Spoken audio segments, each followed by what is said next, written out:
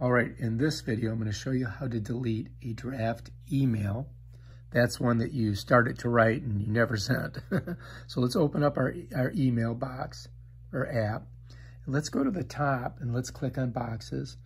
And then if you look just under your inbox, you're going to see your draft box. And I've got one.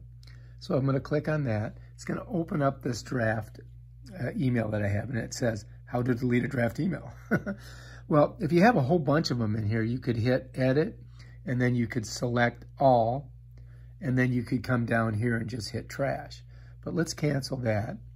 The other way that you do it is you just put your finger on that email and slide it over. And it just disappears, it's gone. But it's not really gone. You've got to go to your trash, and you're going to find it in there. And you can do the same thing.